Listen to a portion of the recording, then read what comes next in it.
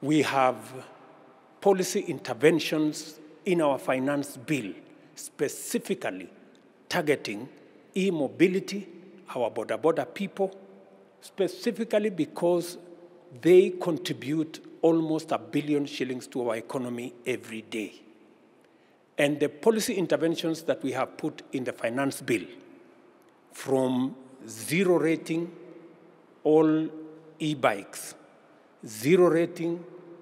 all our VAT on motor vehicle spare parts, removing taxes on charging equipment, removing our taxes on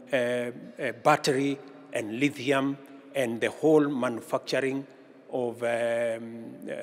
gadgets and instruments and facilities that will be used for e-mobility, and making sure that we have a dedicated tariff, energy tariff, to support the whole industry is part of the interventions we have put in the finance bill to support this sector and to inject between 400 and 500 million shillings every day in the pockets of the people in the border sector. So it is very important that we all walk together this journey.